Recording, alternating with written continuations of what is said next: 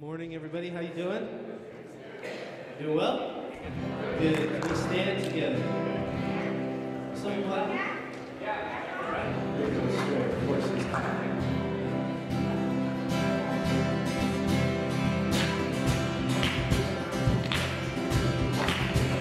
Let's put our hands together this morning.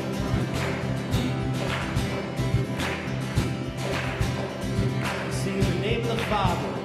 Name of the Father, name of the Son, name of the Spirit, we gather together, lift up your name, call on the Savior, fall on you. Hear the joyful sound of our offering, as your saints bow down, as your people sing, we will rise with you, lifted on your wings, and the world will see that our God saves,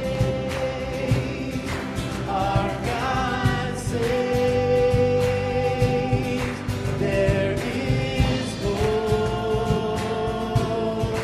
in your name, and morning turns the songs of praise. Our God saves, our God saves.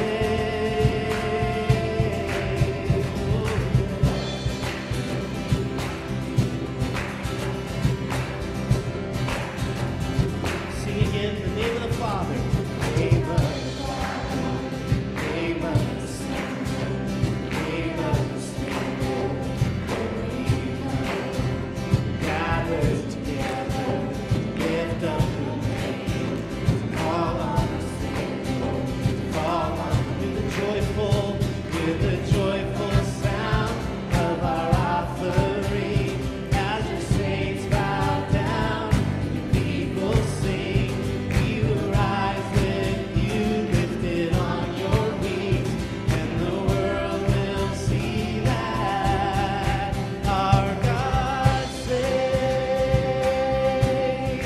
our God saves. There is hope in your name, and morning turns to songs of praise. Our God saves, our God saves. Hear the joyful sound, hear the joyful sound of our offering, as your saints bow down and your people sing. We will rise with you, lifted on your wings, and the world will see that. Yes, the world will see that. And the world will see that our God saves, our God saves. There is hope in your name. Morning turns songs of praise. Our God saves, our God saves.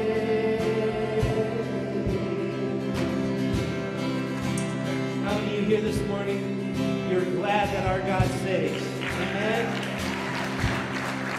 Praise the Lord. Where would we be without Jesus?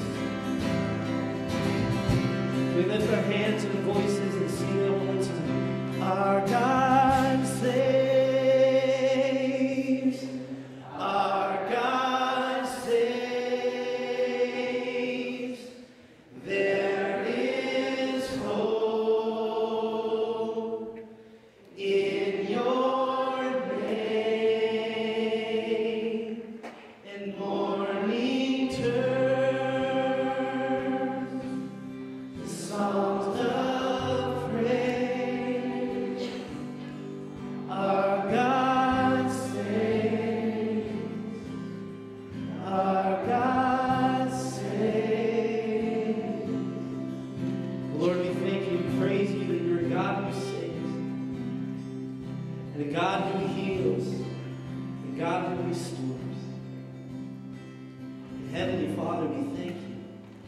Especially, Lord, just in this time of the year, Lord, just in remembering the greatest gift that our Heavenly Father gave us, Jesus Christ, born in a manger.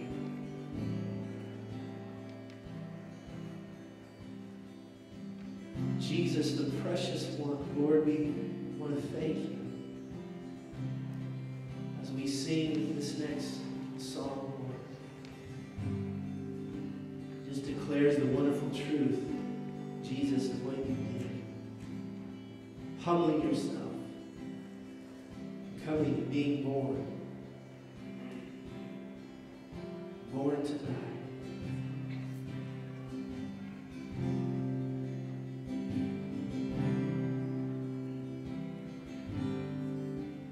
We worship you for that, Lord.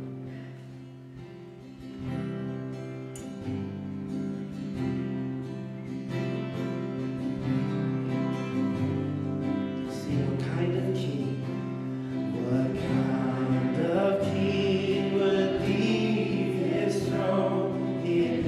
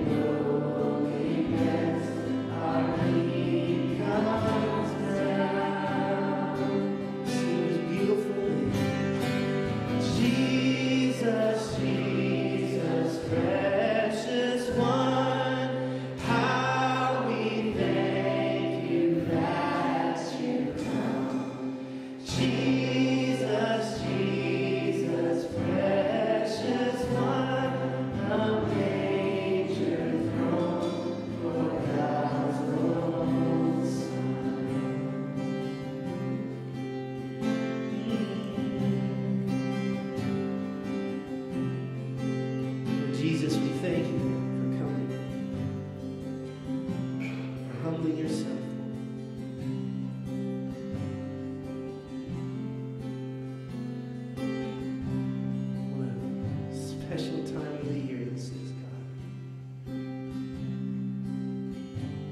Just focus completely, fully, and totally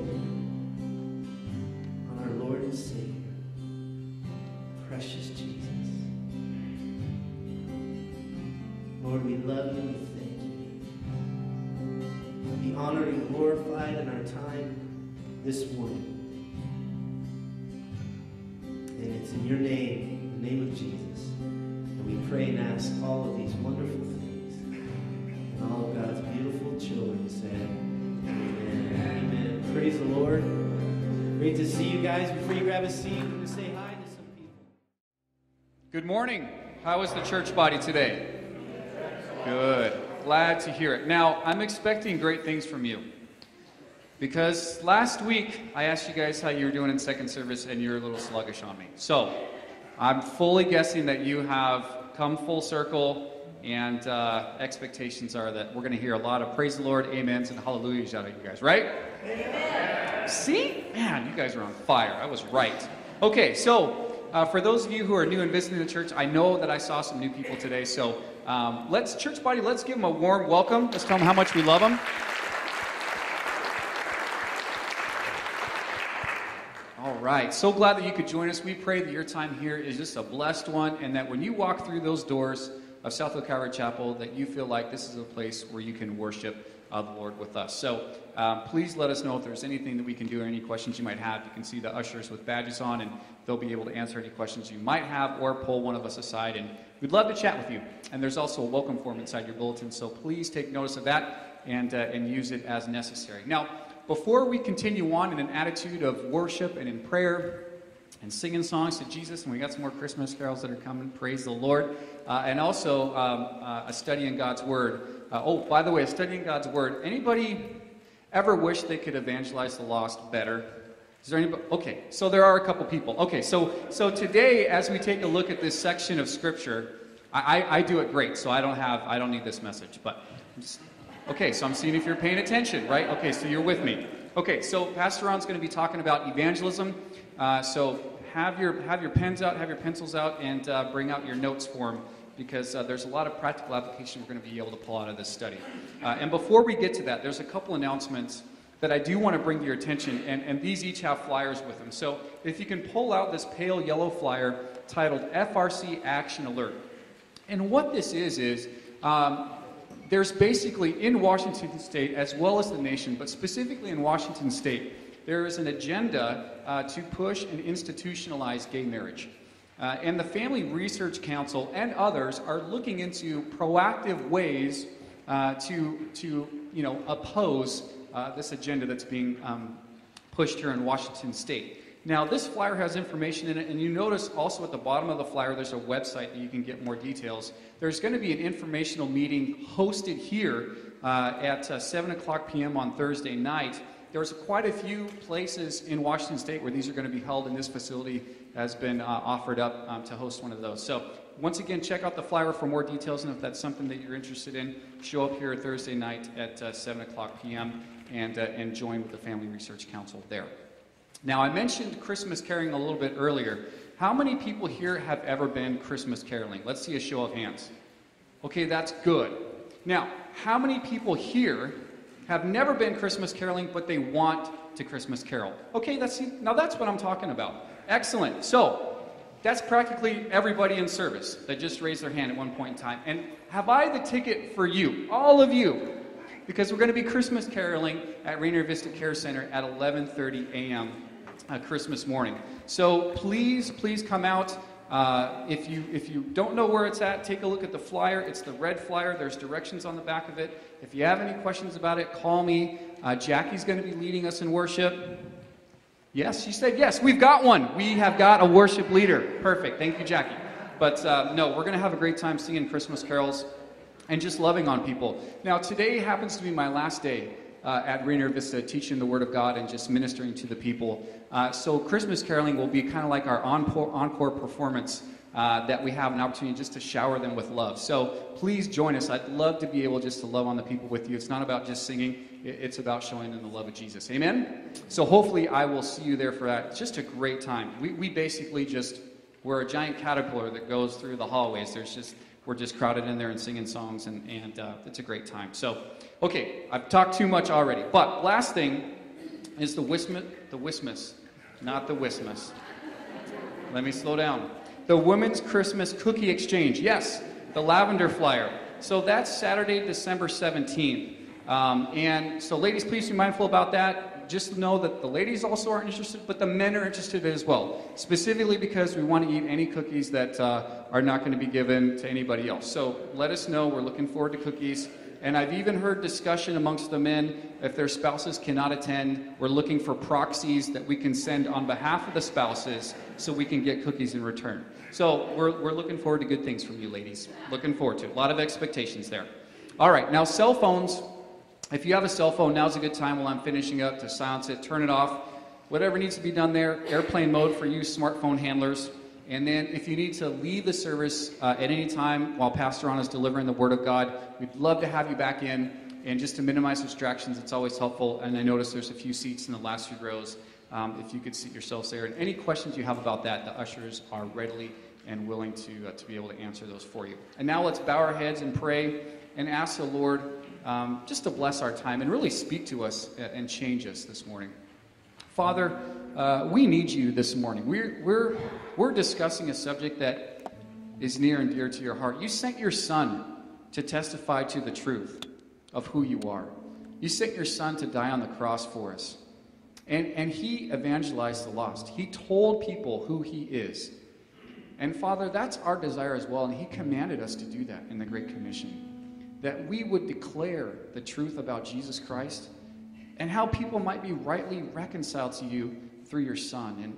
And Father, I joke and I say that I've got it down, but you know that's not true, Lord, and we laugh about it. But in reality, we need to grow in this area, Lord, and we need to see opportunities that you've placed before us and not miss them or neglect them.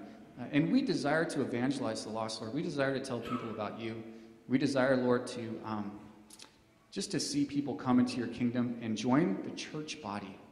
Won't you just speak to us today, Lord? Give us practical aspects of how to do this, Lord, and to honor you in it. In Jesus' name we pray. Amen.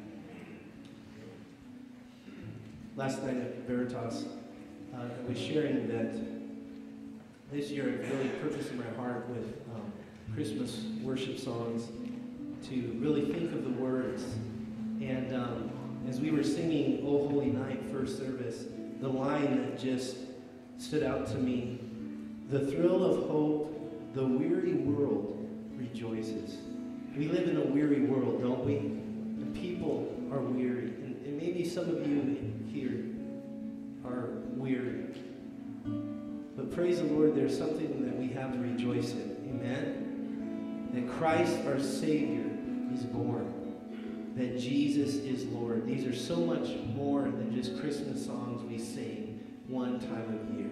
And so if we could stand together in an act of worship as we proclaim, as this song says, we proclaim his power, we proclaim that Christ is the Lord. Let's sing this together. Oh, holy night, the stars are brightly shining. It is the night of our dear Savior's birth.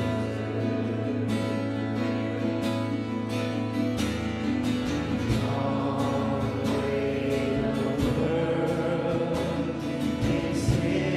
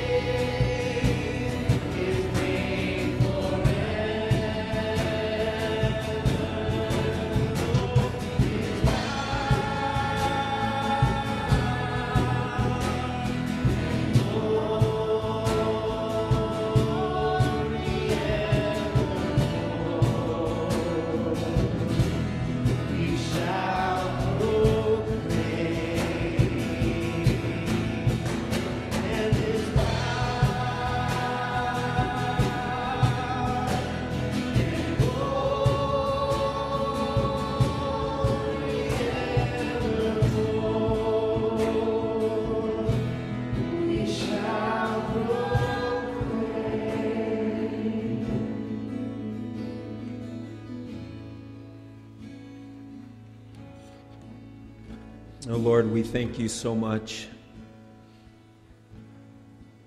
for the reality of Jesus' birth, who was Lord at thy birth. We're grateful that when he left his rightful place seated at the right hand of the Father, at your right hand, that he never he never ceased being God. He was Lord at thy birth, and he's Lord today. We come before you, Lord, to acknowledge that, to proclaim that truth. We ask, Lord, that you would just meet all of the needs that are represented here this morning. Those who are looking for work, those who are suffering ill health, oh God. Those marriages that are struggling, oh Lord. You're the source. John tells us that we must abide in you, for without you we can do nothing.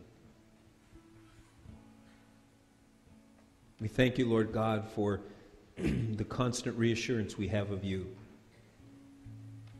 We pray, Lord God, for Kenny Johnson, Deanna, for Telma, Lord, as she prepares to start radiation again tomorrow. Just calm her apprehension, oh Lord. We pray for this client of Joanna Russ, Lord, who's in hospice and needs to know you, Lord. He's not a believer and he needs to know you. We ask that you would provide that opportunity through her or anyone else, Lord. We pray for those who are with child. Give them full-term pregnancies, healthy deliveries. We pray for those who are traveling for Christmas and New Year's, and just pray that you would give them traveling mercies. We pray, Lord God, for the care center today, and just that you'd raise somebody up to continue to take that ministry, O Lord, and we entrust that into your care, O God. We pray for all those, Lord God, who are serving so faithfully in our armed forces, defending our country, our nation. We're grateful for them. We ask, Lord, that you would especially be with those who are serving in harm's way, that you'd bring them home safely. And that, Lord, you would comfort those who are missing them, especially this time of year. We pray for our missionaries, Lord. We ask that you be with each of them, especially Ben Spector in Croatia, Lord, as he's just suffering from ill health right now. And we ask that you'd heal him, Lord. We know that you're able to do that. And we ask that you would, in Jesus' name. Be with our children's ministry, with the Abide Junior High group. Be glorified in the teaching. And just bless the teachers, the ministers, from the mouths of those who are receiving your word. Lord, we look forward to what you have for us this morning, because you are such a great and a glorious and a mighty God. We bring all these things to you in that name that is above every name, Jesus Christ our Lord. And all God's people said, amen. Amen. You may be seated. I want to welcome our brother Aaron Weens is back from Afghanistan. Praise the Lord.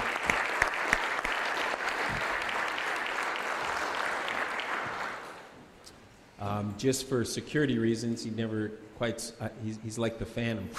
You just never know. And I get this random text from him last night that just says, "Are we not having church on Saturdays here anymore? I'm here and the parking lot's empty." And so I said, "Are you back?" I mean, being the brilliant deducer of, "Are you back?" And he said, "Yeah." So, brother, we so appreciate you. We appreciate your faithful service to the Lord. We pray for you faithfully. And it's always a blessing to just see you back. And we're glad to have you here. Amen. Amen. Let's open our Bibles, if you would, with me to the book of Acts, chapter 8, verse 26. Acts, chapter 8, verse 26. If you need a Bible, please raise your hand. nice and high, and one of the ushers will be sure to get one to you. Acts chapter 8, beginning in verse 26. First of all, before we get into our study, I want to thank you all so very, very much for the emails that you've been sending me regarding the all-church meeting that we had last week. Of course, the hot topic is, as we're considering and looking at and praying about some form of church membership, would that help us to more effectively accomplish the call on our lives as a church to be His church in a society where there's so much confusion about what church is, and that's stirred a lot of feelings, a lot of emotions, and to be honest with you, I'm really excited about that, because I have never seen our church rise up and be Bereans and search the scriptures to see if these things are so, and that's what we're called to do. And I want to thank you for your emails, and I want to encourage you to keep them coming. Keep them coming. The next phase of emails that I would love to see is just questions, any question you have about church membership. I love questions. Why? Because it forces me to get answers. It forces me to search the scriptures. It forces me to pray. It forces me. So I would love to hear what kind of questions you have, what kind of apprehensions you have, whatever. You don't even need to give me your opinion about anything. Just say, I got a question about this. Will we have to take the mark of the beast? Or whatever the question may be. I don't know. We're just gathering this information. And there's the ongoing discussion is, wouldn't it have been better until we really, really know for sure? No, I don't think it would have been personally. Because I think if we would have just said, hey, guess what? I think people would say, like Snagglepuss, remember that exit stage left. And we don't want that to happen. I want to hear from you. And so thank you for those who are taking time. Man, some of them are like term papers that you're sending me. And I like that. I really do. And so please keep them coming. Just remember, if you don't send anything, then I'm assuming you're just, as the Lord leads, as the Lord directs. I really do want to hear from you. My email address is ron@southhillcalvary.org, and just keep them coming. And just rest assured, I'm in no hurry. We're seeking the Lord to see what God wants to do. Amen. Like I told the men's breakfast yesterday, my desire is that we would filter all things, all of the things as it relates to being God's church this day and age, as we line up the scripture, that we would filter all of these things through a desire to be His church, a desire to be His bride, rather than think what's best for us, what's most comfortable for me. It would be to God that those two would always parallel, that those would always be the same. Well, this morning, we're going to look at another subject which I believe there's a lot of confusion about. And that is the subject of evangelism, the preaching of the gospel. And it is my prayer that we would really take to heart the exhortation that the Lord is wanting to speak to us. I think there's a couple of ways that we can look at this subject of evangelism. And it was brought to my mind as I've been spending a little bit of time watching some debates, some discussions of opposing views. How many of you have heard of the elephant room? Anybody have heard of that? Okay, not a lot of people. Well, it's this discussion by authors like David Platt and Mark Driscoll and James MacDonald and Greg Laurie, and there's these people, and they get together. James MacDonald's kind of spearheaded it, and they sit them at a table, those who have opposing views, and then it facilitates some discussion, and they get a little bit heated. And if you're opposed to a little bit of drama, because there is that, if you can sift through the drama and kind of the crowd, clapping in the back and the thumbs up and the thumbs down, kind of little icons that are going. If you can look through all that and you can just hear the heart of what these brothers are saying, it's very helpful to understand how the church at large is being influenced today, because these are men who are pastoring churches of 10, 15, 20,000 people. They're writing books. They're the voices of the 21st century church. And we need to be Bereans. We need to be men and women who are willing to look and hear what the voice of the church and the representatives of the church are saying today. And in one of the particular discussions, it was this subject, preaching to build attendance versus preaching to build attendees. And the one who was representing preaching to build attendance, he was taking the position that I want my church to go out into the highways and in the byways. I want those people who are just standing on the sidelines and along parents whose children are on the soccer teams, along parents who have lost children and are asking questions why. I want them to bring them to the church so that I can share the love of Christ with them and see them come to salvation. And David Platt, who I have a tremendous amount of respect for, who is the author of the book Radical, he said, I want to teach the people who are sitting in the pews, who are sitting in the chairs, I want to teach the people who are standing on the lines of the soccer games how to be able to tell the person who just lost a child that they need Jesus Christ. Pray with them, bring them to faith, and then bring them to the church to get equipped for the work of the ministry and for the building up of the body of Christ, to which I say amen. Amen. We're at a time at a church, as a church, where God is calling us to rise up and to be the church. We need to be the church. Amen. And too often we can just look at the pastors, we can look at the leadership, and we can say, that's your job, Pastor. We're praying for you. We're behind you, but that's your job. And there's a big misperception about what this whole idea of evangelism is all about. I've shared this story with you before, but I think it's worth repeating. There's enough new people that it's something that has stuck with me really over the past close to 30 years or 25 years. His name was Buck. Buck was a 16-year-old good old Baptist boy, and he really felt impressed upon that I need to share the gospel with absolutely everybody that I come into contact with. But he had a little bit of an unorthodox way of doing it. I was doing some marketing for a restaurant at the time, and the restaurant had closed, and I was waiting for his parents to come and pick him up. And we were standing there, and Buck, 16 years old, standing next to a man in a sports jacket and a tie. And all of a sudden, we're just standing there, and he turns to me and he says, "Ron, do you know without a doubt that if you were to die today, that you would go to heaven?" Well, he caught me a little bit off guard, and I said, "Well, as a matter of fact, Buck, I do." And he said, "Well, that's good, because I didn't want to die with your blood on my hands." And I just remember thinking to myself, I think Buck maybe has a terrible misunderstanding of what sharing our faith is all about. But the reality is there's a lot of people that have a misunderstanding.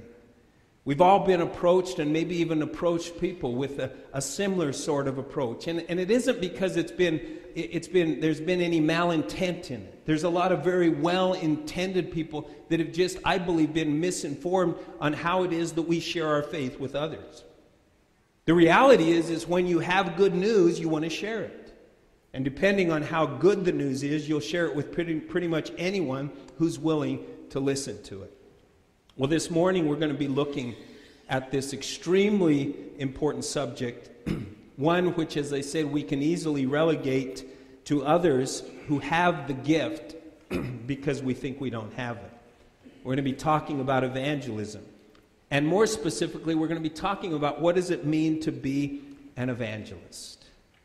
Now, we all, when we hear the word evangelist, what do? We all think of Billy Graham, or we think of Greg Laurie. We think of those who are really gifted at evangelism. However, what I believe the Lord would have us glean from our text this morning is to put away our preconceived ideas of what evangelism is and who or who isn't an evangelist, and consider what the Holy Spirit has to say to us about this subject. And what we're going to find, and what we need to bravely embrace, is that each of us are called to evangelize. Each of us are called to evangelism. And in fact, each of us are called to be evangelists. So let's stand together and let's read of this amazing account here in Acts chapter 8 of Philip as he ministers to this Ethiopian eunuch here in Gaza. It says in verse 26, "Now an angel of the Lord spoke to Philip, saying, 'Arise and go toward the south along the road which goes down from Jerusalem to Gaza. This is desert.' And so he arose and went. And behold, a man of Ethiopia, a eunuch of great authority under Candace, the queen of the Ethiopians, who had charge of all her treasury and had come to Jerusalem to worship, was returning. And sitting in his chariot, he was reading Isaiah the prophet. And then the Spirit said to Philip, 'Go near and overtake this chariot.' So Philip ran to him and heard him reading the prophet Isaiah, and he said, 'Do you understand what you're reading?' And he said, 'How can I, unless someone guides me?' And he asked Philip to come up and sit with him. The place in the scripture which he read was this: He was led as a sheep to the slaughter, and as a lamb before its shearer is silent, so he opened not his mouth. In his humiliation his justice was taken away. And who will declare his generation? For his life is taken from the earth.' And so the eunuch answered Philip and asked, and said, 'I ask you, of whom does the prophet say this, of himself or of some other man?' Then Philip opened his mouth, and beginning at this scripture, preached Jesus to him. Now when they went down the road, they came to some water, and the eunuch said, 'See, here is water. What hinders me from being baptized?' And then Philip said, 'If you believe with all your heart, you may.' And he answered and he said, 'I believe that Jesus Christ is the Son of God.' And so he commanded the chariot to stand still. And both Philip and the eunuch went down into the water, and he baptized him. And when they came up out of the water, the Spirit of the Lord caught Philip away, so that the eunuch saw him no more, and he went on his way rejoicing. But Philip was found at Azotus, and passing through, he preached in all the cities till he came to Caesarea." Lord, we ask that you put a hedge of protection around this place, that we might hear clearly what the Spirit has for us. We pray that you'd give us courage to embrace what he wants to speak to us about this all-important subject of proclaiming the gospel of salvation to those who are in so desperate need of hearing it. We pray, Lord, that the Holy Spirit would quicken our hearts to the things that we need to learn this very day that would forever transform how we look at this subject that so many of us have been guilty of just leaving for somebody else to do, Lord. May we have the boldness to embrace what you tell us and then put it into practice. In Jesus' name we pray. Amen. Amen. You may be seated.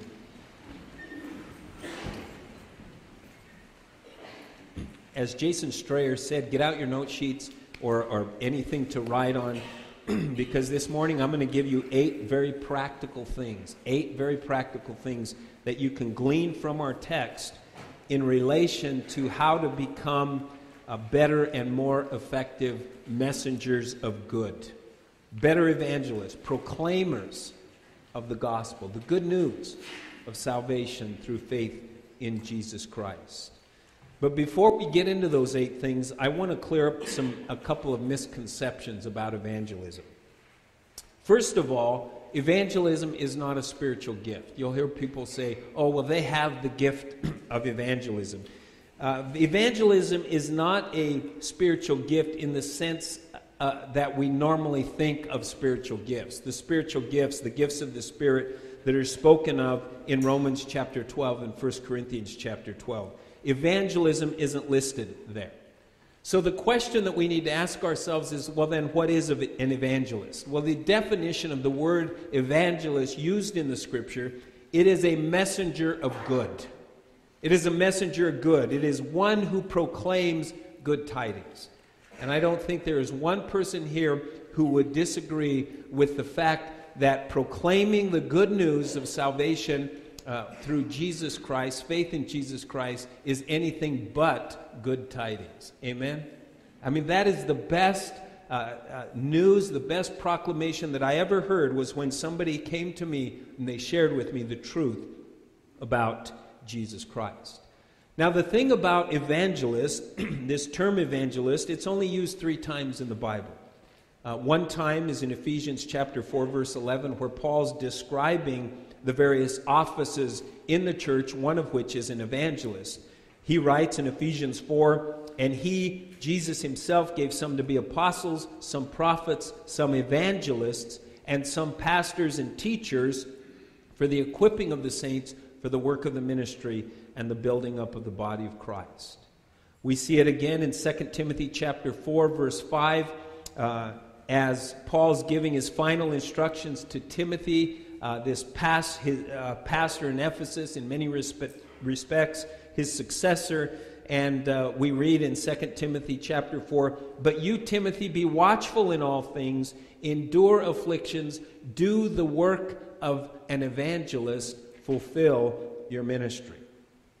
The second and most important thing to know about this issue of being an evangelist is to have, with the understanding that it isn't a spiritual gift, is that Jesus indicated we're all supposed to do it.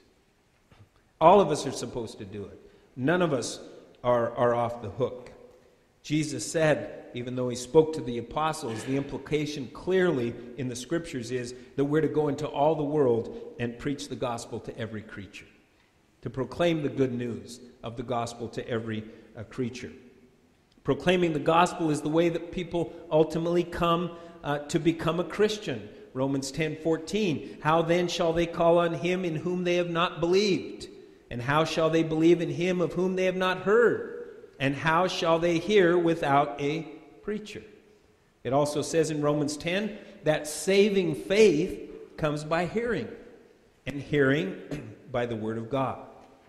The third time that we see the word evangelist used in Scripture is here in relation to Philip. Later in Acts chapter 21, the author of the book of Acts writes, Luke, he writes this, "Paul's companions departed and came to Caesarea and entered the house of Philip the evangelist, who was one of the 7, and stayed with him." What 7? Well, we know more about Philip by understanding what Acts chapter 6 said about the 7. We know that he was one of the Hellenist Jews. He was one of the Greek-speaking Jews who was selected to be a deacon, a table waiter. And it tells us in Acts chapter 6 that he was a man of good reputation, that he was a man of faith, he was a man full of wisdom and the power of the Holy Spirit. So that's a snapshot of who Philip was, and it's a picture of what an evangelist does, and the fact that we're all called to evangelize.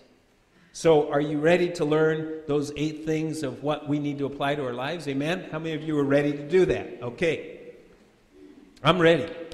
I'm ready for it. I'm excited about this teaching, because I'm tired of just that idea of, well, Pastor, oh, Lord, help us. Next thing you know, we're going to be going door to door, and they're going to think we're Mormons. Next thing you know, they'll have us carrying briefcases or whatever. You know the things that I'm talking about. Well, that's not going to happen, because we're going to learn that we need to be sensitive to what the Holy Spirit's telling us to do. And so we see in verse 26, an angel of the Lord spoke to Philip, saying, "Arise and go toward the south along the road which goes down from Jerusalem to Gaza. This is desert." The first thing we see about evangelism, about sharing our faith with others, is that it is something that the Lord initiates. It's something the Lord initiates. It is Spirit-led. And we simply get the privilege, the amazing privilege, of participating with the Lord in the saving of souls. There's nothing quite like somebody who says, "I need Jesus." When I'm down here in front, sometimes people will come up and I'll say, what, how can I pray for you? And they'll say, "I need Jesus." My soul just goes, hallelujah. It just, it's awesome. And you pray with them. And I love when you're praying with them and they add things to the prayer that's just flowing from their hearts. And there's a lot of damage done by people who are insensitive to the directing of the Holy Spirit. And again, I want to tell you that these are well-intended people. They're people that have a heart to share Jesus with people. They've just been misled a little bit. Maybe some of you are that way. You've just been misguided, misdirected. This is going to get us on the right track to understand how do we share our faith. So the first thing we need to recognize is it's something that the Lord initiates. He doesn't need your help to do it. He initiates it, and then he lets you participate in it. The second thing we see is that you have to be obedient. There's a sense of obedience to do what the Holy Spirit tells you to do. Look at verse 27. So he arose and he went. Very simple. He arose and he went. An angel of the Lord used an angel to say, arise and go toward the south along the road. Just go towards the south. He didn't give them a whole lot more marching orders. You know, a lot of time we come in, we say, okay, we're going to go do some evangelism. And we start loading our gospel 6 guns. And we pull them up. We're just ready. Bam! We're ready to just blow people away. You walk up on the street. How's it going? Bam! We're just ready for that. I mean, how many of you know what I'm talking about? They just, what? I just was going to ask for directions to the Tasty Freeze or something. That's what I was doing, and you let me have it. Now listen, sometimes the Lord will say, let him have it. Sometimes he says, release. But a lot of times, based on our particular training, based on our particular methodology, or whatever background we have, that we go that route. And so first, we need to listen to what the Lord says. Second, we need to be obedient to do what the Holy Spirit tells you to do. And sometimes the Holy Spirit tells you to do nothing. And that's sometimes the most difficult instruction of all. He arose and he went. Don't get caught up into thinking you have to be the next Billy Graham. The Lord may just want you to talk to the person and then to listen to the person. Don't always go with your own agenda. Go with the Lord's agenda. Behold, a man of Ethiopia, a eunuch of great authority under Candace, the queen of the Ethiopians, who had charge of all her treasury, and had come to Jerusalem to worship, was returning, and sitting in his chariot, he's reading Isaiah the prophet.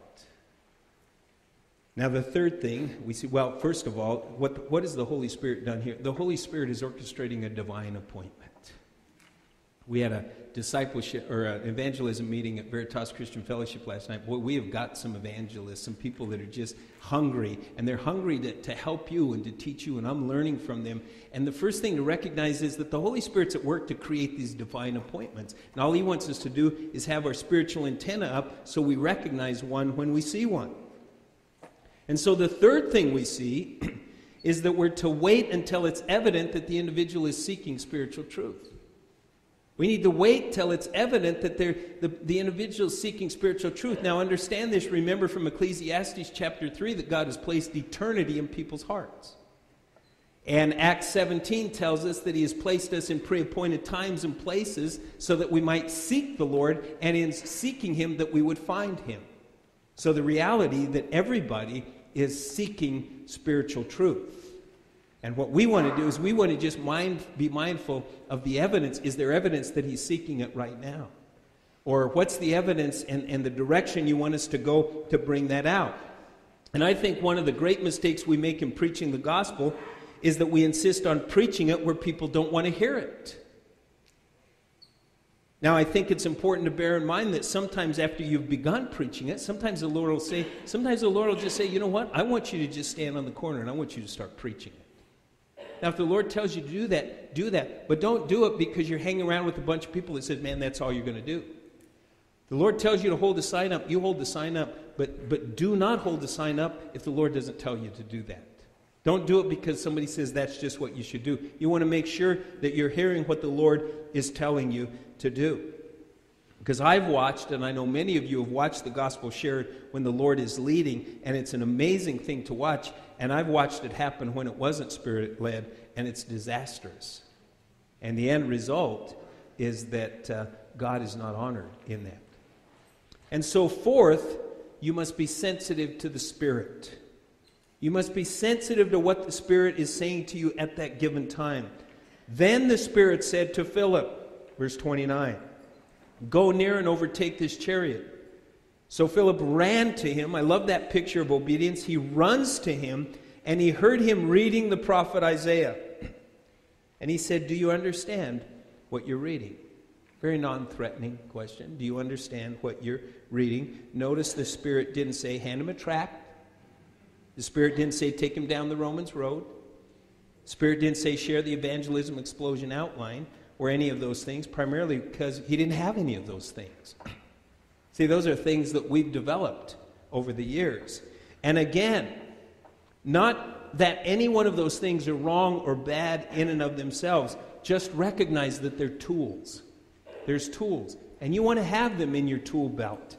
You want to have them in your arsenal so that if the Lord says to do this, you do this. If he says to do that, you do that. I attended a week-long evangelism explosion training. It was a week-long, very intense.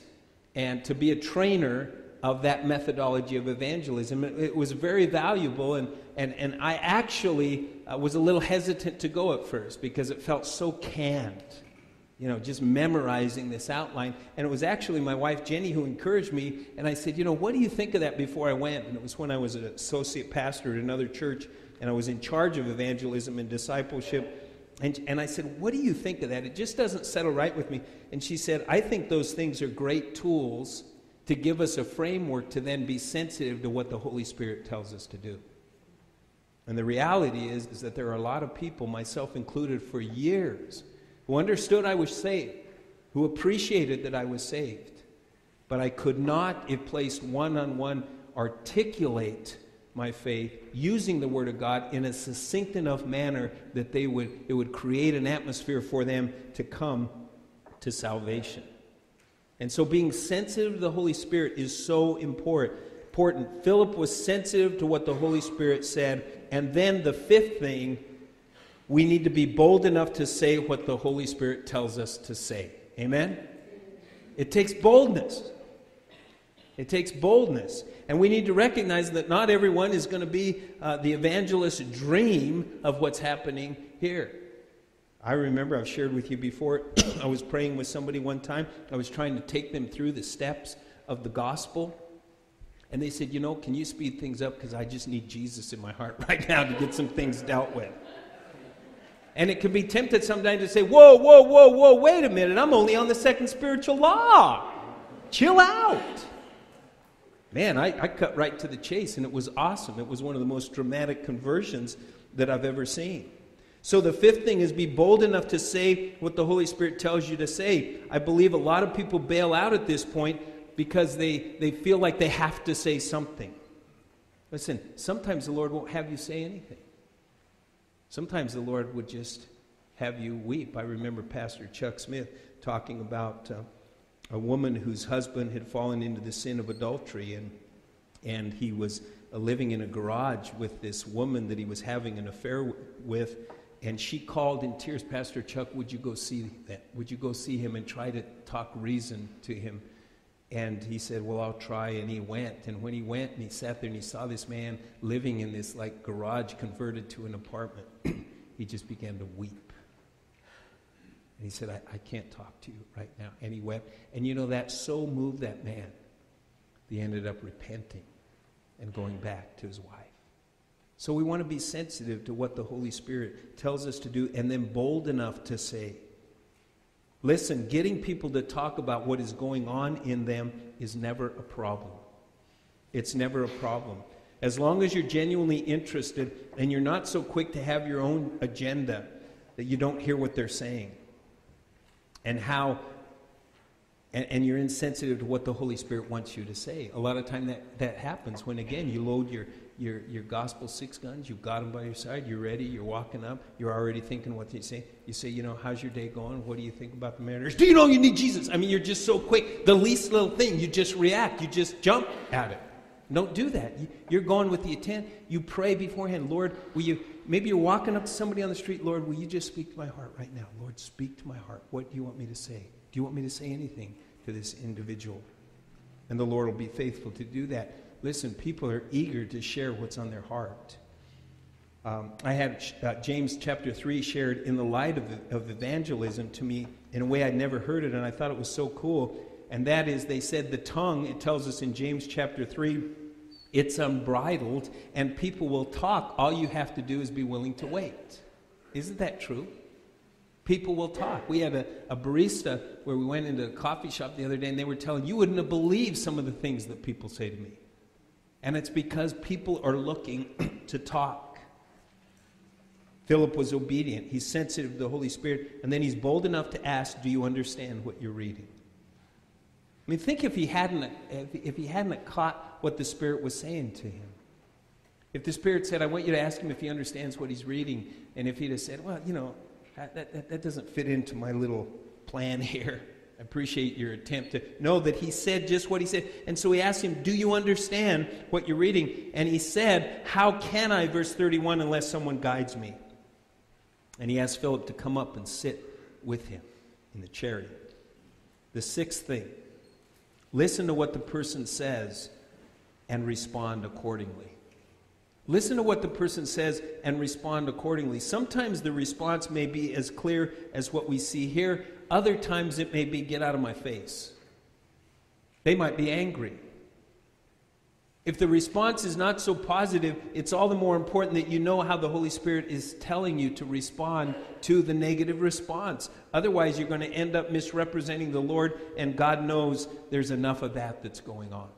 Amen? You want to be able to represent the Lord. If they say, you know what, just get out of my face. I've heard, if I had $1 for every time crackpots like you approached me, I'd be rich. Man, I didn't mean to make you angry. Obviously, you've been hurt by that. I mean, sometimes, what is the Bible says that a word aptly spoken is like, fitly spoken is like apples of gold in a setting of silver. And sometimes you can say, man, I did not mean any harm. And you say, oh man, I'm sorry. Sorry I was such a jerk. I mean, next thing you know, they're apologizing to you. Hey, it's cool. It's cool. And then they'll start opening up. So you want to listen to what the person says. If you don't listen, you might end up misrepresenting the Lord. In this case, the Ethiopian invites Philip to explain things further to him. Truly, anyone's dream evangelism experience. And I'm convinced that there are literally thousands of people like this who are waiting just to hear the truth. But too many times we never hang out with them long enough to know what truth they're wanting to hear, to include what their experience has already been. That is very important, people. It's very important to hear what their experience has already been. You'll hear people say, you know what? People like you are nothing but hypocrites. And to just say, you know what? You're right, there are a lot of hypocrites in the church today. It's just like all the other stinking religions out there. You know what? Did you know Jesus hated organized religion as well? And then you just diffuse their anger. Why? Because you're listening to what they're saying. You're going deeper than what it appears to be on the surface. And listen, sometimes, let me encourage you, sometimes, and I've been really guilty of this over the years, and I'm putting that pressure aside now, and that is a lot of times we feel pressure that somehow we have to fit the gospel message into everything that we say. We have to somehow get in there, do you want to give your life to Jesus Christ? You say, it can be with I remember there was this guy that I knew at our first trip to Israel. Do you remember him, Jim? And he'd come up and he'd go, Jesus loves you. Do you remember him? And everybody he saw, everybody at the gas station, Jesus loves you. Did you know Jesus loves you? And there was this amazing anointing on this guy when he said that, because you were compelled. He would say that and you'd go, wow, yeah, I know Jesus. And so I thought, you know what, I'm going to try that. I'm going to try that. So I went to Krispy Kreme one day, and I was ordering some donuts. This was way back when the church was getting started, and I was bringing some donuts here, and I thought, I'm going to be bold. And he says, how you doing? And I said, Jesus loves you. And he said, are you an idiot? What? It was like, he looked at me like I was on some drug or something. There was zero connection with him. Why? Because I was trying to duplicate something that obviously had told this one brother to do. And a lot of times we do that. We're programmed to do that sort of thing. And so we're attending this Christmas program the other day at a Christian school. And it was a really cool musical that was talking about the birth of Jesus. And the principal gets up and just shares, we want to thank everybody for just the wonderful Christmas play that we had, and sandwiched right in between the announcement about the bake sale and buying some Christmas goodies, in a matter of 45 seconds, maybe a minute and a half, they share, I'd be remiss if I didn't give you an opportunity to make Jesus Christ your Lord and Savior. If you haven't done that, do that. And then right on to the next announcement. Now again, I don't fault that principle at all. I fault a system that conditions us into thinking that somehow that's what we have to do. And there's times when you do that, but listen, I believe with my whole heart that if we try to force that when the Holy Spirit is telling us not to force it, all we do is we get marked off. There's another one of those people. Because how on earth can you capture the magnitude of God becoming man, to die on the cross, to wash away the sins of the world, the one who conquered death, that whosoever believes in him would never perish, but have everlasting life? How do you capture that in a tin of fish mints? I mean, somebody gave me, just out of the kindness of their heart or whatever, they gave me these little fish-shaped mints, Christian fish mints. It's basically where they're cinnamon. And I still have it, and it fits my Bluetooth perfectly in it. But you open it up, and there's a little sinner's prayer in there as you open it up. So I'm going to stop right there because my wife knows that I might get a little cynical here. But my point is this. We have to be careful. Now, do I believe that God can use a little can of fish mints to bring somebody to Christ? You know what? I believe that he can. He used a whale a fish that he prepared to get Jonah to Nineveh. He used a donkey to deal with Balaam. He can use anything. But church, what we do is we default to things like that. Oh, cool, that gets me off the hook. I'll buy 100 cases of those things, pass them out, and then I'll be fulfilling my role as an evangelist. Well, I don't think it works that way. There are great challenges that we face in genuine evangelism today, and I believe that much of it comes from man's involvement trying to help God out. It's much easier to just default to a methodology than learn how to be sensitive to what the Spirit is telling us to do. And I'm speaking to myself there. I had all of our pastors, we attended this workshop on evangelism by Tim Delina at the conference in Brooklyn. And he immediately run my credibility when he told me, he's a Caucasian guy, pastored at an inner city church in Detroit for 30 years. He had just come on staff at Brooklyn Tabernacle. And he told us that in those 30 years, he tried everything you can think of, conventional and not so conventional, to evangelize the city. Billboards, concerts, street witnessing, passing out tracts, you name it, he had done it. And he talked about what's seeped into the church today is an emphasis on lightning rather than light. Lightning being the show. And he said, you know, the thing with lightning, it's very exciting. And the thing with light is it can be very boring. But he said, you can't read by lightning. I mean, imagine trying to read by lightning. You sit down and he said, okay. Oh, it's dark again. Man, you'd get about through 6 words in a lightning storm.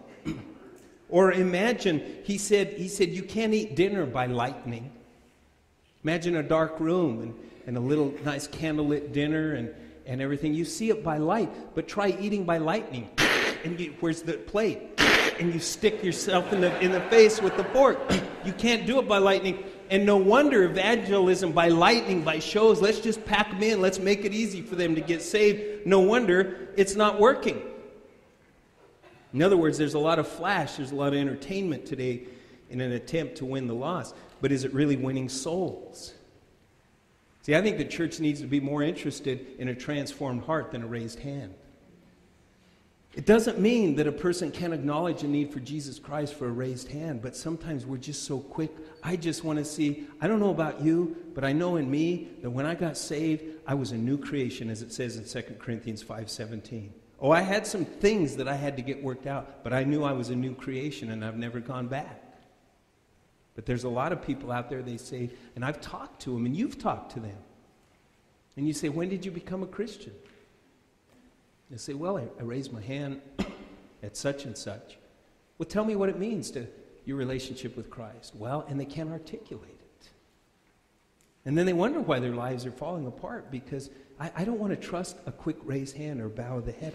I want to see a transformed life. I want to pray with them to receive Christ. He believes that evangelism is moving from show to relationship, that building the kingdom is more agriculture than technology. Agriculture, you water, you fertilize, you water, you nurture, and then you reap. He shared how he spent 14 years developing a relationship with his dry cleaner who came to his last service and got saved. He wouldn't come to his church, but he figured after 14 years of business, the least I can do is go to the guy's church. And he got saved. And he exhorted us in something to think about, that the Bible verse America is no longer John 3:16 because it's everywhere you go. Because everybody's holding up signs. And it's a powerful verse, but it's kind of been lessened in the overuse of it. And he said he believes that the verse for America today is Genesis 1:1, in the beginning God. And that you take people through understanding. He challenged us, don't hold on to the method and forget the message. And he believes we're living in an age of apologetics, learning how to defend our faith. And if we're not careful, we can go years without learning how to effectively share our faith. He told us where D.L. Moody said once, I've won more men to Christ in holy meetings than in all my preaching. You see, sometimes we lose sight of that one-on-one, that opportunity. Lord, how do you want us to minister to our neighbor? How do you want me to minister to a co-worker?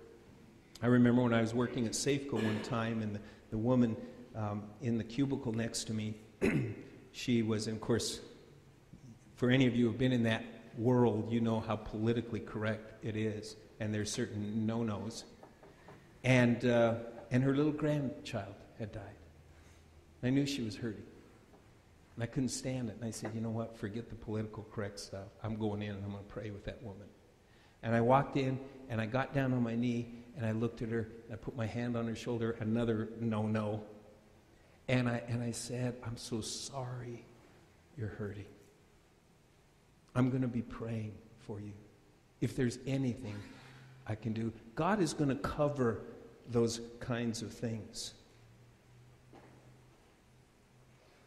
Tim challenged us to look at people. He said, look at them. He said, they're sad. Isn't that what Jesus said? When he saw the multitudes, he saw that they were weary and scattered like sheep having no shepherd. There are a lot of people today and they're sad. You can see it on their faces. You can see it at the cash register. You can see it at the bus stop. You can see it all over. What's wrong with going up and saying, is there anything I can do? You just look sad. Again, James chapter 3, they'll open up. They'll start sharing. Then you just pray under your breath, oh Lord, give me the words to say to this individual that's hurting right now. Seventh, make sure you know how and use the Word of God.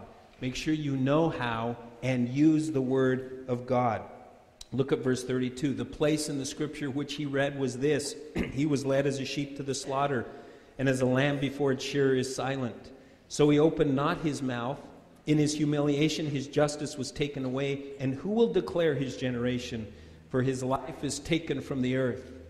So the eunuch answered Philip and said, I ask you, of whom does the prophet say this? Of himself or some other man? And then Philip opened his mouth, and beginning at this scripture, preached Jesus to him. Now listen, long before you get to this point with someone, the Holy Spirit has worked it out for you to have that meeting in the first place. He's worked it out for this man to be saved.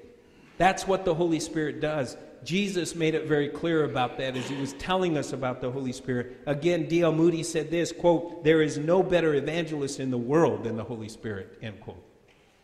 So we better learn to be sensitive to what he's telling us to do, amen? What is he telling us to do? You see, we cannot expect to effectively lead people to faith in Jesus Christ. This was my problem my first 14 years as a Christian. You can't expect to effectively lead people to faith in Jesus Christ if you don't know what the Bible says about Jesus Christ and where to find it. And what did Philip do? It says that he started from this spot in Isaiah and he preached Jesus to them using the Word. And I believe that there are many of us in this room, or certainly a portion of us in this room, who were like me early on, where we know we're saved, we know why we're saved, but if you put us in a room with somebody who doesn't know, we can't take them to the Scriptures to help them understand it from the Scriptures and let the Word of God do the work. I was one of those people for the first 15 years of my life as a Christian. I just couldn't articulate it to an unbeliever without stumbling over myself. I remember those days very clearly. I couldn't take them to in the beginning God, and then take them through. Listen, when you can take them through the Word of God, when you can instruct people why they need Jesus through the Word of God, let me tell you what's happening. The Holy Spirit in power is moving on their hearts, drawing them to salvation. Isaiah said that the Word of God will not go forth without accomplishing the purpose for which it was sent. So even if they shut you down, they're sleeping that night, and the Holy Spirit's pounding on their hearts, bringing them to that conviction. The place he was reading was Isaiah 53, 7 and 8. But I'm certain he would have taken him to Isaiah 7. Now, he wouldn't have taken him to Isaiah 7, but he would have said, let's unroll the scroll a little more, because they didn't have all those verses. And I'm sure he would have found the place that said this, therefore the Lord himself will give you a sign. Behold, the virgin shall conceive and bear a son, and shall call his name Emmanuel, God with us. I'm sure he would have rolled it a little further to Isaiah 9:6, for unto us a child is born, unto us a son is given, and the government will be upon his shoulder, and his name will be called Wonderful, Counselor, Mighty God, Everlasting Father, Prince of Peace. Of the increase of his government and peace there will be no end. Upon the throne of David and over his kingdom, to order it and establish it with judgment and justice from that time forward, even forever. The zeal of the Lord of hosts will perform this. Just listen to what Philip would have explained to him from Isaiah chapter 53 alone. I would encourage you to read those amazing 12 verses on your own. The entire chapter speaks of Jesus. Let me summarize that quickly. Listen to what he would have read. There is no beauty that we should desire him. He's despised and rejected by men, a man of sorrows and acquainted with grief. He was despised, and we did not esteem him. He has borne our griefs and carried our sorrows. Yet we esteemed him stricken, smitten by God, and afflicted. He was wounded for our transgressions. He was bruised for our iniquities. The chastisement for our peace was upon him, and by his stripes we are healed. All we like sheep have gone astray. We have turned everyone to his own way, and the Lord has laid on him the iniquity of us all. He was oppressed and he was afflicted, yet he opened not his mouth. He was led as a lamb to the slaughter, and as a sheep before its shearers is silent, so he opened not his mouth. For the transgressions of my people he was stricken. They made his grave with the wicked, but with the rich at his death, because he had done no violence, nor was any deceit in his mouth. Yet it pleased God to bruise him. He has put him to grief. When you make his soul an offering for sin, by his knowledge my righteous servant shall justify many, for he shall bear their iniquities. He poured out his soul unto death, and he was numbered with the transgressors, and he bore the sin of many and made intercession for the transgressors. That's Isaiah 53. That's Isaiah 53. I mean, we could take Isaiah 53, those 12 verses, and just meditate on those. We could look at Genesis 1. We could look at just a couple, and we'd have everything we need to be able to use the Scriptures to bring them to salvation. You see, we need to know where to find Jesus in the Word of God, both the Old and the New Testaments. And then finally, number 8, we need to be prepared to see that they are properly discipled with sound biblical teaching. Look at verse 36. Now, as they went down the road, they came to some water. And the eunuch said, see, here is water. What hinders me from being baptized? No doubt the Ethiopian was familiar with baptism. It's likely that Philip had addressed it as he was explaining Jesus to him, but nonetheless, Philip makes it clear that he must not be baptized unless there's genuine conversion. Philip said, if you believe with your heart. The Ethiopian eunuch says, is there any reason? I understand you explained to me this baptism thing. I know about John's baptism. I've been seeking these kinds of things out. Is there any reason why I can't be baptized right now? And what does Philip says? He says, yeah, there's one reason. You haven't been born again. You haven't committed your life to Jesus. And so he said, if you believe with all your heart, you may. You may be baptized if you believe with all your heart. And he answered and he said, I believe that Jesus Christ is the Son of God. And so he commanded the chariot to stand still. Now, what stood out to me about that is they were moving. I mean, can you imagine trying to stand up, and you're in a chariot, and you're just talking. They must have been moving because he said, stop the chariot right now. Because there's a body of water there. And when they came up out of the water, verse 39, the Spirit of the Lord caught Philip away, so that the eunuch saw him no more, and he went on his way rejoicing. He went on his way rejoicing. Why? Because he'd been born again. Because his sins had been washed away. But Philip was found at Azotus, and passing through, what did he do? He preached in all the cities till he came to Caesarea. Church, one of the great challenges in evangelism today is that everybody has heard some form of the gospel. It may be a warped form. It may be an unhealthy, but they've heard some form of the gospel, and in many cases, perhaps we could even say most of it is not an accurate representation of the true gospel. And that's before we go out this week, and I'm trusting and praying that we will go out this week and begin to be proclaimers of good tidings that will take to heart these 8 things. Let me review them just quickly. Number 1, it's something that the Lord initiates. It's the Holy Spirit who leads it. Number 2, be obedient to what the Holy Spirit tells you to do. Number 3, look for the evidence that the person is seeking spiritual truth. Number 4, be sensitive to what the Holy Spirit is saying to you. Number 5, be bold enough to say what the Holy Spirit wants you to say.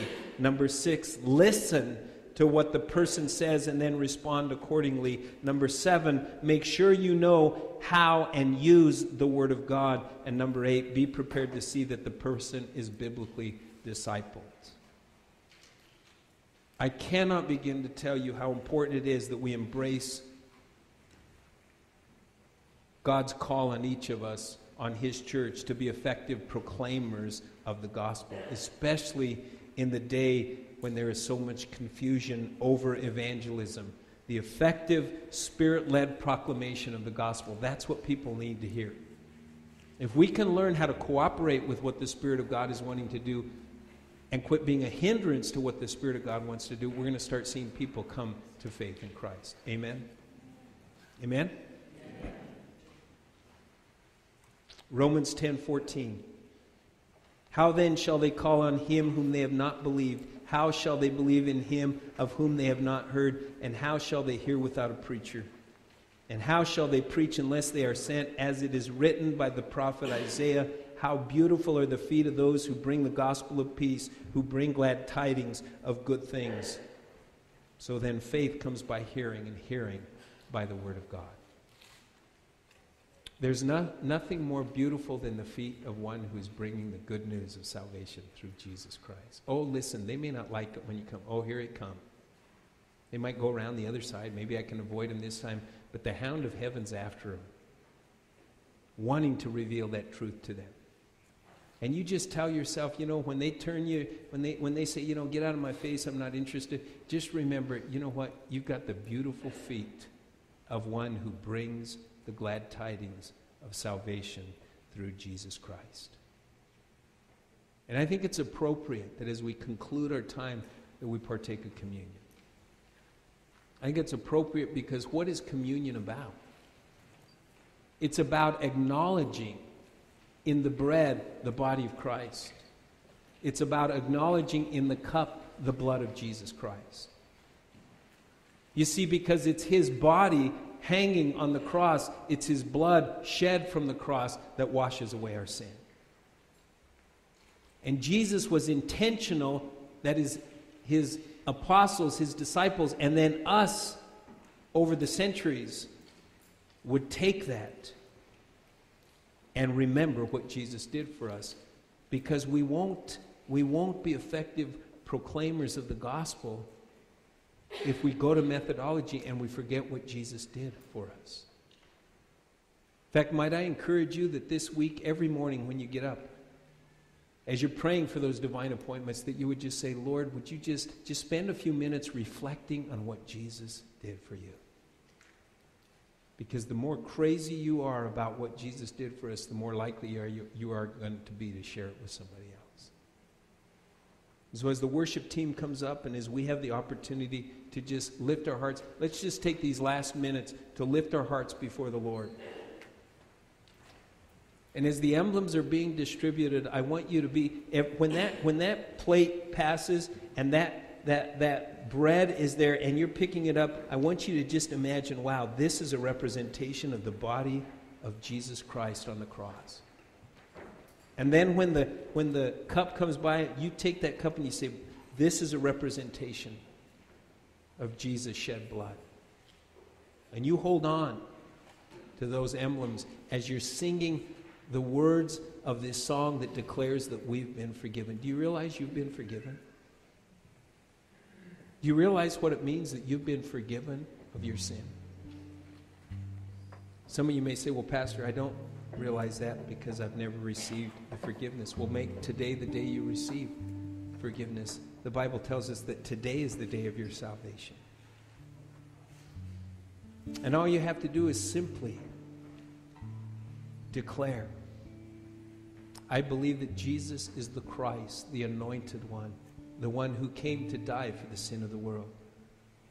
I believe he's the Son of the living God. And it is only through him that we can receive the forgiveness of sin. I believe that his resurrection from the dead is a visible sign that he conquered death. I repent. I turn away from my way of living life, and I surrender to your lordship. You may say, well, Pastor, I'm too wicked and ugly to be able to do that. No, that's why you need to do that, because you're wicked and ugly. It's like I was. That's why I needed to do it. That's why so many of you did it. I like thinking about that, because it reminds me that if he can do that for me, he can do that for anybody. Amen. So just hold on to the emblems as they're distributed as we sing this song, and then we'll partake together. I'm forgiven, 'cause you were forsaken. I'm accepted, you were condemned. I'm alive and well, your spirit lives within me, because you died and rose again.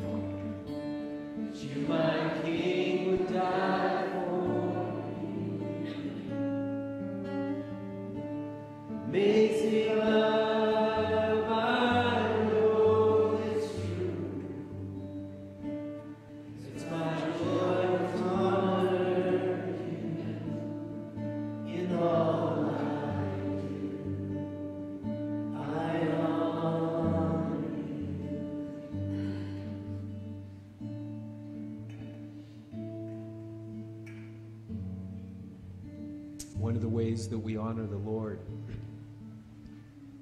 is by telling other people of the Lord. You know, sometimes it's hard to reconcile the words in Scripture. We were praying this morning before first service, and one of our elders, Ed Williams, he was just sharing that when the Lord really spoke to his heart about the importance of sharing the gospel, it was the Lord reminding him that he need not be ashamed.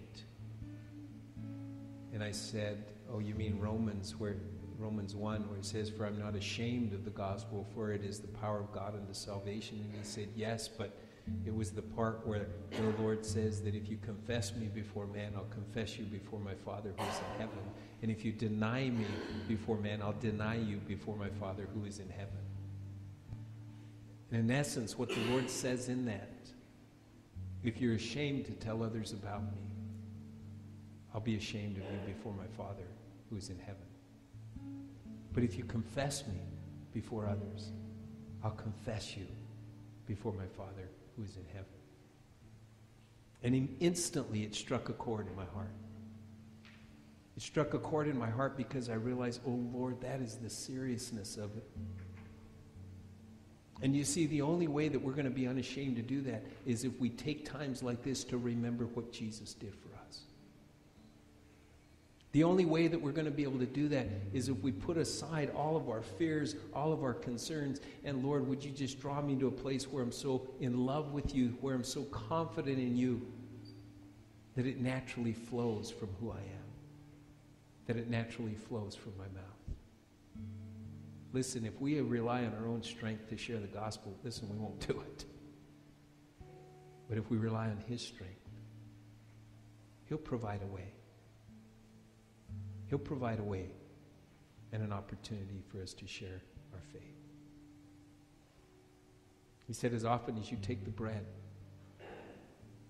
and you eat of it, I want you to do it in remembrance of my body on the cross as a lamb to the slaughter who uttered not a word for the sin of the world. Let's partake together.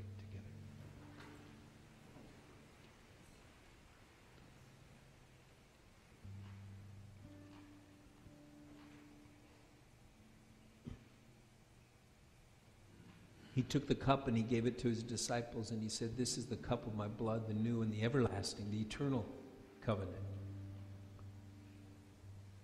He said, every time you partake of this cup, I want you to be reminded of my shed blood that washed your sins as white as snow. I want you to be reminded that every time the enemy comes in to condemn you, I want you to be reminded of what I said to Paul as he wrote in Romans, there is therefore now no condemnation for those who are in Christ Jesus. He said the blood of Jesus Christ washed away our sins by faith and gave us a right standing before a holy God. I'm convinced, brothers and sisters, that when that settles in the depths of our hearts, we're going to be compelled to start telling others about it. We need to pray that he'll move on our hearts in such a way. As we partake of the cup, let's be mindful of his precious blood that washed our sins as white as snow. Let's drink together.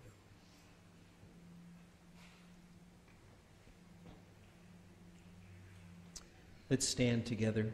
And if you'll just bear with me just a few more minutes here, just remember that we make it really clear when you're dismissed and that you're not until you officially are. And the reason that we say that is because we want to leave time for people to be prayed for. We're mindful of the clock, but we don't want to be restricted by the clock. And remember our renewed desire to be willing to come for prayer. And there may be some of you that just feel like, Pastor, I've been weak in my faith. I've had just an intellectual understanding instead of a heartfelt understanding, and I want to be more bold in proclaiming the gospel. Or, Pastor, I'd love to be able to share my faith more boldly, but the reality is I've got things going on in my life that I'm so heavy-hearted about it that I'm even having a tough time trusting God. Or maybe there's something totally unrelated that's a distraction from God using you the way he wants to use you. Maybe you don't know Christ and you want to receive him. I don't know what's going on, but I know the Holy Spirit's working on your heart because that's what he promises to do. And I'm going to step down here as we conclude with this final choruses. And I just want to invite you as the Spirit leads to come up so that we can pray. We've got plenty of people to pray with you. And I want to invite you to come forward and let us pray with you. And then Pastor Jason, he'll dismiss you, but listen carefully that even after he dismisses you, he's going to continue to play. Because you may want to just sit for just a few more minutes and just let the Lord minister to you. You may want to just say, Lord, would you give me the courage to go forward? I'm tired of this conviction I feel week after week after week, and I don't do anything about it. Whatever the case may be, we want to give you the opportunity to come forward for prayer. And those of you who may just, you don't need to come up or whatever the case may be, then you're free to just leave quietly and grab your kids, and we'll make it clear when you're free to go. The intent is not to manipulate you. It's not to coerce you. It's not to corral you. But it's just to recognize as a church body we need a Spirit to move in our hearts, and we need to bear one another's burdens through prayer. Amen? And so let's do that together. Jesus, you endured my pain. Savior, you bore all my shame. All because of your love. All because of your love.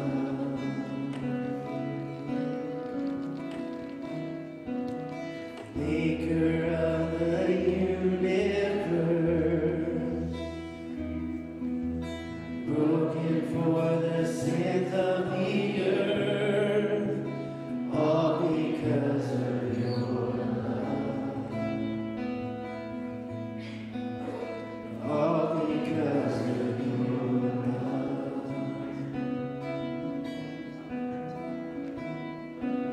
because of the cross, my debt is paid. Because of your blood, my sins are washed away. Now all of my life I freely give. Because of your love, because of your love, I live.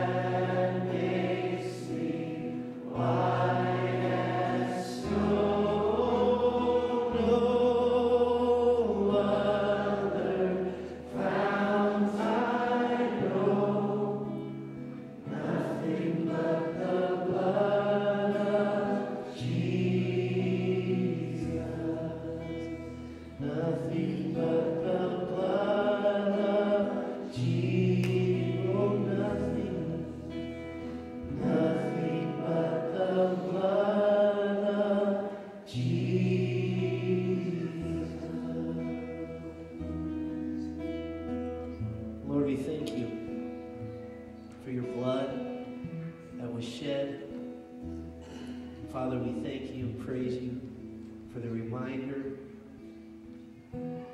taking communion, Lord, your body that was broken for us, and your blood that was shed to wash us white as snow, Lord. And may we go about our day, Father, and our week, not only remembering and thinking on that, Lord, but just being grateful and thankful for our lives being changed through you, Jesus Christ. Bless our week, Lord. Continue to speak into our hearts.